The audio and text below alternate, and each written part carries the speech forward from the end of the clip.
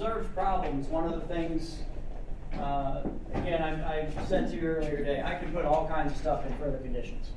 The more I put in, the less likely it is the seller is going to accept. And so you have to pick and choose what you want to do. But one of the things that concerns me that people don't seem to grasp yet, in our purchase agreement and our sales disclosure setup, if you pick up a sales disclosure form that says we have a non-operational furnace, and you as the buyer agent don't have the buyer say anything about that, and then they have an inspection, and the inspector, lo and behold, says, furnace is broken. How many of you think a broken furnace in our climate is a defect? Yes. Well, now they're going to say, well, here's a defect, you have to fix it. What's the seller going to say? No. No, we don't, because we disclosed it ahead of time. So not only is that an issue, but what if while you're walking through, you see the brown gooey wet spot in the ceiling in the master bedroom? Okay.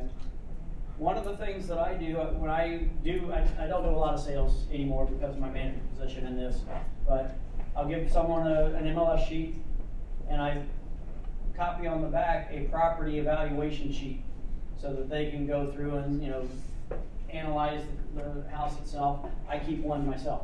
And as we're going through, if I see the brown mucky roof leak indicator, I write that on my sheet.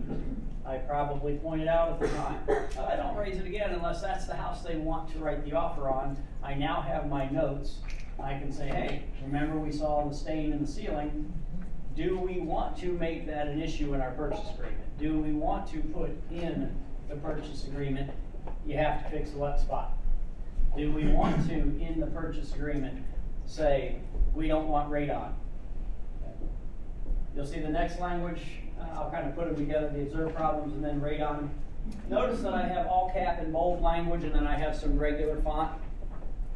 The all cap and bold and underlined language can be used for any issue you have. Okay? If, whatever issue it is, but in this case, unmitigated radon exceeds 3.9 picocuries per liter, purchasers may rescind this purchase agreement and receive a full refund of earnest money. That's, to me, a drop-dead provision.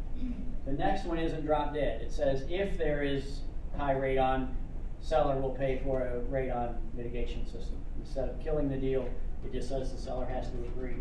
Why do I want to put that in the purchase?